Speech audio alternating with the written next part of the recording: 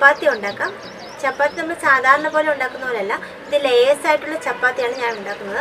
അത് തന്നെ നമുക്ക് 3 ഷേപ്പിൽ ഉണ്ടാക്കാം. ട്രയാങ്കിൾ ഷേപ്പിലും സ്ക്വയർ ഷേപ്പിലും പിന്നെ നമ്മുടെ സാധാരണ റൗണ്ട് ഷേപ്പിലും. ഇനി നമുക്ക് വീഡിയോയിലോട്ട് കിടക്കാം.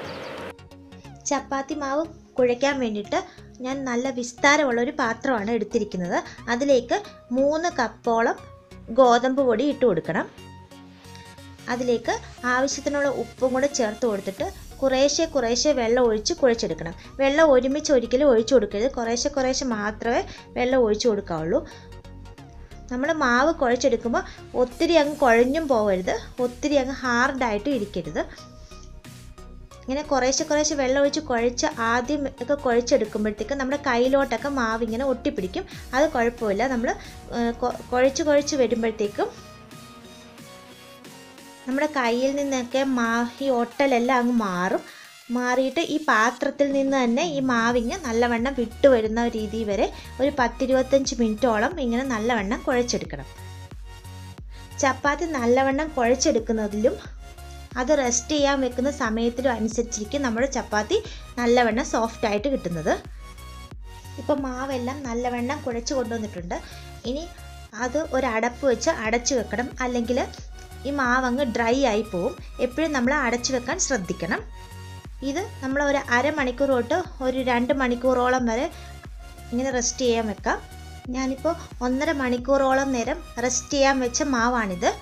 ഇനി നമുക്കിത് തുറന്ന് നോക്കാം. ഇത് നല്ലവണ്ണം സോഫ്റ്റായിട്ട് വന്നിട്ടുണ്ട്. ഇനി നമുക്കിത് ഒന്നും കൂടെ ഒന്ന് കുഴച്ചെടുക്കണം.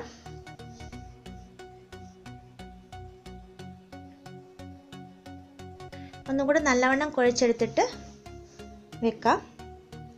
ഇപ്പം നോക്കുമ്പോൾ നമ്മളിങ്ങനെ വിരൽ കൊണ്ട് ഇങ്ങനെ അതിനകത്തോട്ട് അമർത്തി നോക്കുമ്പോൾ നല്ലവണ്ണം ഇങ്ങനെ അമർന്നു പോകുന്നുണ്ട്. ഇപ്പം നല്ലവണ്ണം സോഫ്റ്റ് ആയിട്ടുണ്ട് ഈ മാവ്. ഇനി നമുക്ക് ചപ്പാത്തി പരത്തിയെടുക്കാം. ചപ്പാത്തി പരത്തിയെടുക്കാൻ വേണ്ടിയിട്ട് ചപ്പാത്തി പലകയും അതിൻ്റെ റോളറും പിന്നീട് മാവ് ഇങ്ങനെ ചപ്പാത്തി പലകയിൽ ഒട്ടാതിരിക്കാൻ വേണ്ടിയിട്ട് കുറച്ച് ഗോതമ്പ് പൊടിയും ആവശ്യത്തിനുള്ള എണ്ണയും എടുത്തിട്ടുണ്ട്. നിങ്ങൾക്ക് വേണമെങ്കിൽ നെയ്യും ഇതിന് പകരം ഉപയോഗിക്കാം. ഇനി നമുക്ക് ആദ്യം ട്രയാങ്കിൾ ഷേപ്പിലുള്ള ചപ്പാത്തി പരത്തിയെടുക്കാം. അതിന് വേണ്ടിയിട്ട് കുറച്ച് മാവ് എടുത്തിട്ട് കയ്യിലിട്ടൊന്ന് ഉരുട്ടിയെടുക്കണം. അതിനുശേഷം അത് പൊടിയിലോട്ട് മുക്കിയിട്ട് ചപ്പാത്തി പലകയിലോട്ട് വെച്ച് കൊടുക്കണം. എന്നിട്ട് ചെറിയൊരു റൗണ്ട് പരത്തിയെടുക്കണം. അതിൻ്റെ പകുതി ഭാഗത്തോട്ട് കുറച്ച് എണ്ണയോ നെയ്യോ തേച്ച് കൊടുക്കണം. എന്നിട്ട് അതങ്ങ് മടക്കണം. ഇനി ഇതിൻ്റെ പകുതി ഭാഗത്തോട്ട് നെയ്യോ എണ്ണയോ തേച്ച് കൊടുത്തിട്ട് മടക്കണം. ഇപ്പോൾ ഇതൊരു ട്രയാങ്കിളിൻ്റെ ഷേപ്പിലായിട്ടുണ്ട്. ഇനി ഇത് പൊടിയിൽ മുക്കിയിട്ട് ട്രയാങ്കിൾ ഷേപ്പിൽ തന്നെ അങ്ങ് പരത്തിയെടുക്കണം.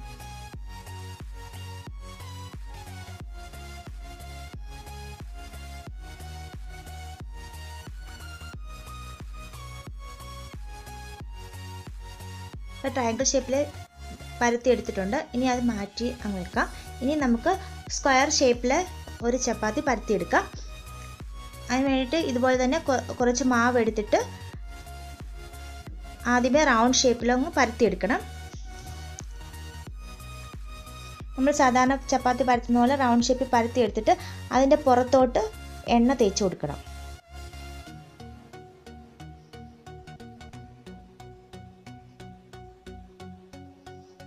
മുഴുവൻ ഭാഗത്തോട്ടങ്ങ് എണ്ണ തേച്ച് കൊടുക്കണം. എന്നിട്ട് ഇങ്ങോട്ടൊന്ന് മടക്കണം. മടക്കിയിട്ട് ഇനി ഈ ഭാഗത്തോട്ട് എണ്ണ തേച്ച് കൊടുക്കണം. എന്നിട്ട് ഇങ്ങോട്ട് മടക്കണം. എന്നിട്ട് മൊത്തത്തിൽ എണ്ണ തേച്ച് കൊടുക്കണം. ഇനി മുകളിലോട്ട് മടക്കിയിട്ട് ഇത് താഴോട്ട് മടക്കണം. അപ്പം സ്ക്വയർ ഷേപ്പിലായിട്ടുണ്ട്. ഇനി ഇത് പൊടിയിൽ മുക്കിയിട്ട് സ്ക്വയർ ഷേപ്പിൽ തന്നെ അങ്ങ് പരത്തിയെടുക്കണം. ഇടയ്ക്കിടയ്ക്ക് പൊടിയിൽ മുക്കി കൊടുക്കാൻ ശ്രദ്ധിക്കണം, അല്ലെങ്കിൽ മാവങ്ങ് ചപ്പാത്തി പലകയിൽ ഒട്ടിപ്പോവും.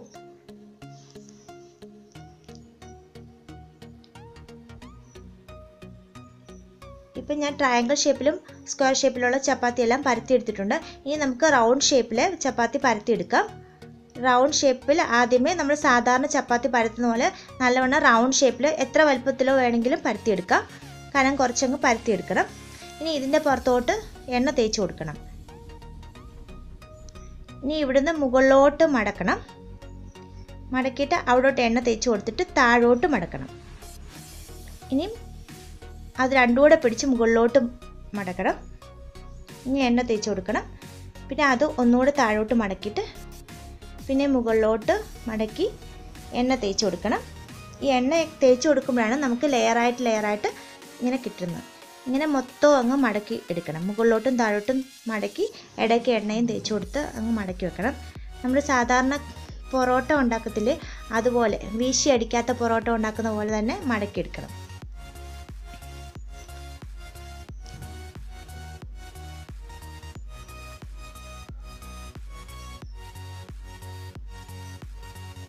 അപ്പോൾ അങ്ങോട്ടും ഇങ്ങോട്ടും എല്ലാം മടക്കി വെച്ചിട്ടുണ്ട്. ഇനി ഇതൊന്ന് വലിച്ചു കൊടുക്കണം.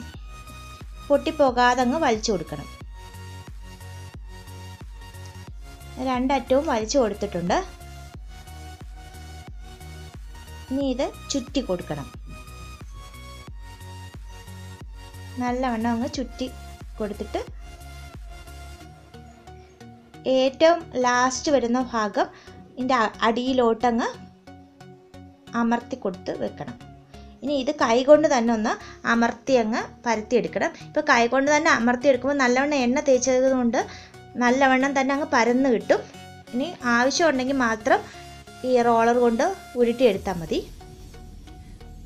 ഒത്തിരി അങ്ങ് റോളർ കൊണ്ട് ഉരുട്ടിയെടുക്കേണ്ട ആവശ്യമില്ല. ഇങ്ങനെ എല്ലാ ചപ്പാത്തിയും നമ്മൾ പരത്തിയെടുക്കണം. ട്രയാങ്കിൾ ഷേപ്പിലും സ്ക്വയർ ഷേപ്പിലും റൗണ്ട് ഷേപ്പിലും എല്ലാ ചപ്പാത്തിയും പരത്തിയെടുക്കണം. ഇനി നമുക്ക് ചപ്പാത്തി ചുട്ടെടുക്കാം. അതിന് വേണ്ടിയിട്ട് ഞാനൊരു അയണിൻ്റെ പാനാണ് വെച്ചിരിക്കുന്നത്. അത് നല്ലവണ്ണം ചൂടാവണം. ചൂടാവുമ്പോൾ ഇട്ട് കൊടുത്തിട്ട് ഇങ്ങനെ പൊങ്ങി വരുമ്പോൾ തിരിച്ചിട്ട് കൊടുക്കണം. രണ്ട് വശവും നല്ലവണ്ണം പൊങ്ങി വരുന്നിടം വരെ ഹൈ ഫ്ലെയിമിൽ തന്നെ ഇട്ട് കൊടുക്കണം. ഇനി ഇതിൻ്റെ അറ്റം ഒന്ന് അമർത്തി കൊടുക്കണം. ചിലപ്പോൾ അതിൻ്റെ അറ്റത്തൊന്നും വെന്ത് വന്നു കാണത്തില്ല. അതുകൊണ്ട് നല്ലവണ്ണം ഒന്ന് അമർത്തി കൊടുക്കുമ്പോൾ അറ്റവും വെന്ത് കിട്ടും, നല്ലവണ്ണം പൊങ്ങിയും വരും. ഇങ്ങനെ രണ്ട് വശവും മൂപ്പിച്ചെടുത്തതിന് ശേഷം അതിൻ്റെ പുറത്തോട്ട് നമുക്ക് എണ്ണയോ നെയ്യോ ഒന്ന് തടവി കൊടുക്കണം. അപ്പോൾ നമ്മൾ ലോ ഫ്ലെയിമിലായിരിക്കണം തീ അഡ്ജസ്റ്റ് ചെയ്ത് വെച്ചിരിക്കേണ്ടത്. ഈ രണ്ട് വശവും ഒന്നും കൂടെ ഒന്ന് മൂപ്പിച്ചിട്ട് ഇങ്ങെടുത്ത് മാറ്റാം. ഇപ്പോൾ അടുത്ത ചപ്പാത്തി ഞാൻ ഇതുപോലെ ഇട്ടിട്ടുണ്ട്. ഇങ്ങനെ ചെറുതായിട്ട് കുമിളകൾ വരുമ്പോൾ നമ്മളങ്ങ് തിരിച്ചിട്ട് കൊടുക്കണം. ഹൈ ഫ്ലെയിമിലായിരിക്കണം തീ ഇട്ട് കൊടുക്കേണ്ടത്. ഹൈ ഫ്ലെയിമിൽ ഇട്ട് കൊടുത്തില്ലെങ്കിൽ ഇതങ്ങ് കട്ടിയായിട്ട് പോകും ചപ്പാത്തി അങ്ങ്. രണ്ട് വശം നല്ലവണ്ണം പൊങ്ങി വന്നിട്ടുണ്ട്.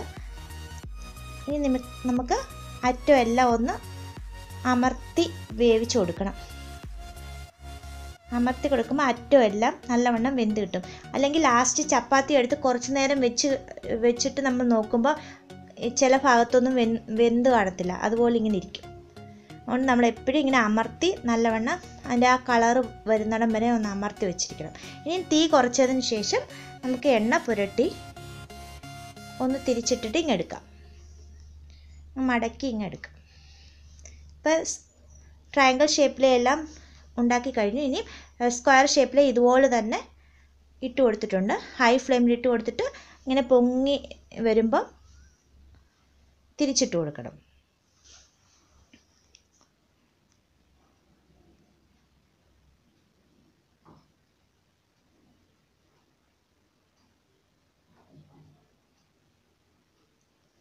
ഇപ്പോൾ രണ്ട് വശവും പൊങ്ങി വന്നിട്ടുണ്ട്. ഇനി ഇത് തിരിച്ചിട്ടിട്ട് സൈഡുകളിലെല്ലാം ഒന്ന് അമർത്തി കൊടുക്കണം. ഇങ്ങനെ എണ്ണ പുരട്ടുന്നതിന് മുമ്പേ ഈ സൈഡെല്ലാം അമർത്തി നല്ലവണ്ണം വേവിച്ചെടുക്കേണ്ടതാണ്.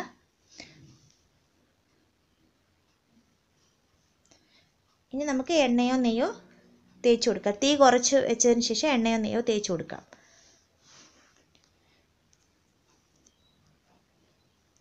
നല്ലവണ്ണം ചൂടായിട്ട് കിടക്കുമ്പോഴാണ് ചപ്പാത്തി നല്ലവണ്ണം പൊങ്ങിയും കിട്ടത്തുള്ളൂ. ഇനി അടുത്ത ചപ്പാത്തി ഇതുപോലെ തന്നെ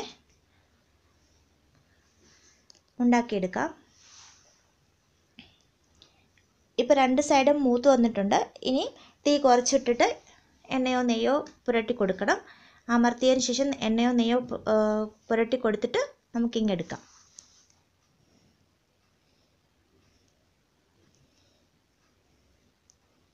അമർത്തുമ്പോൾ നമുക്ക് ചപ്പാത്തി ഒന്നും കൂടെ അങ്ങ് പൊങ്ങി വരികയും ചെയ്യും, ആ സൈഡെല്ലാം നല്ലവണ്ണം വെന്ത് വരികയും ചെയ്യും.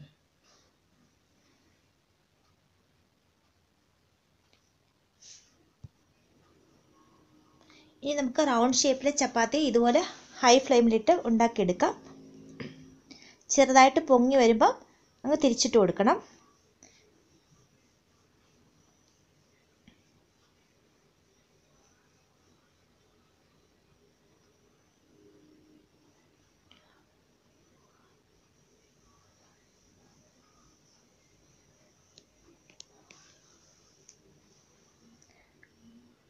രണ്ട് വശവും നല്ലവണ്ണം പൊങ്ങി വന്നിട്ടുണ്ട്. ഇനി നമുക്ക് ഇതിൻ്റെ പുറത്തോട്ട് എണ്ണ പുരട്ടി കൊടുത്തിട്ട് ഒന്നും കൂടെ മൂപ്പിച്ചെടുത്തിട്ട് ഇങ്ങനെ എടുക്കണം.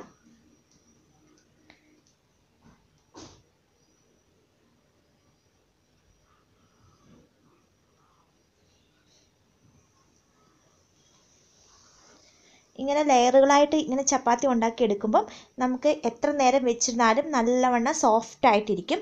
കുട്ടികൾക്കൊക്കെ ലഞ്ച് ബോക്സിലൊക്കെ കൊടുത്തു വിട്ട് കഴിഞ്ഞാൽ പിള്ളേർക്കൊക്കെ നല്ലവണ്ണം ഇഷ്ടപ്പെടും. അതുപോലെ തന്നെ നല്ല സോഫ്റ്റുമാണ്, ഒത്തിരി ലെയറായിട്ടാണ് ഇത് മുറിച്ച് നോക്കുമ്പോൾ ഇരിക്കുന്നതും. ഇപ്പോൾ നമ്മുടെ റൗണ്ട് ഷേപ്പിലുള്ള ലെയർ ചപ്പാത്തി എല്ലാം റെഡി ആയിട്ട് വന്നിട്ടുണ്ട്. ഇനി അത് നമുക്ക് ഈ ചപ്പാത്തി പലകയിലിട്ടൊന്ന് കൈ കൊണ്ട് തന്നെ ഒന്ന് അടിച്ചെടുക്കണം. അപ്പോൾ അത് ലെയറായിട്ട് ഇങ്ങനെ വിട്ടുവരും.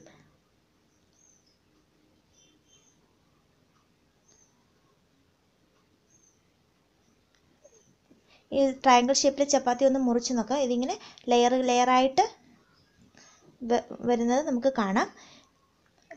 ഇപ്പോൾ ഈ ചപ്പാത്തി എല്ലാം ഞാൻ ട്രേയിലോട്ട് മാറ്റിയിട്ടുണ്ട്. ട്രയാങ്കിൾ ഷേപ്പ്,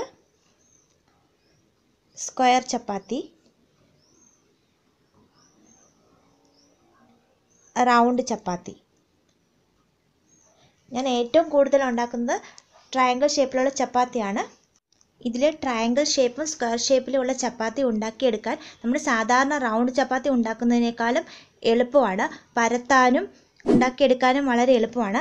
ഇത് ലെയറായിട്ടിരിക്കുന്നതിനാൽ നല്ല സോഫ്റ്റായിട്ടിരിക്കും. കുറച്ച് നേരം വെച്ചിരുന്നാൽ തന്നെ ഹാർഡായി പോകത്തില്ല. ഇത് നിങ്ങൾ ഉണ്ടാക്കിയാൽ മാത്രമേ ഇതിൻ്റെ ഡിഫറൻസ് നിങ്ങൾക്ക് മനസ്സിലാകത്തുള്ളൂ. നല്ല ലെയറായിട്ടും നല്ല സോഫ്റ്റായിട്ടുള്ള ചപ്പാത്തി നിങ്ങൾക്ക് എത്ര നേരം വെച്ചിരുന്നാലും സോഫ്റ്റ്നെസ്സും മാറാതെ നിൽക്കുകയും ചെയ്യും. ഇത് നിങ്ങളെല്ലാവരും ട്രൈ ചെയ്ത് നോക്കണം. ട്രൈ ചെയ്ത് നോക്കിയിട്ട് ഇഷ്ടപ്പെടുകയാണെങ്കിൽ എൻ്റെ ചാനൽ സബ്സ്ക്രൈബ് ചെയ്യാനും ലൈക്ക് ചെയ്യാനും ഷെയർ ചെയ്യാനും മറക്കരുത്. തൊട്ടടുത്തുള്ള ബെൽ ബട്ടൺ കൂടി ക്ലിക്ക് ചെയ്യാൻ മറക്കരുത്. താങ്ക്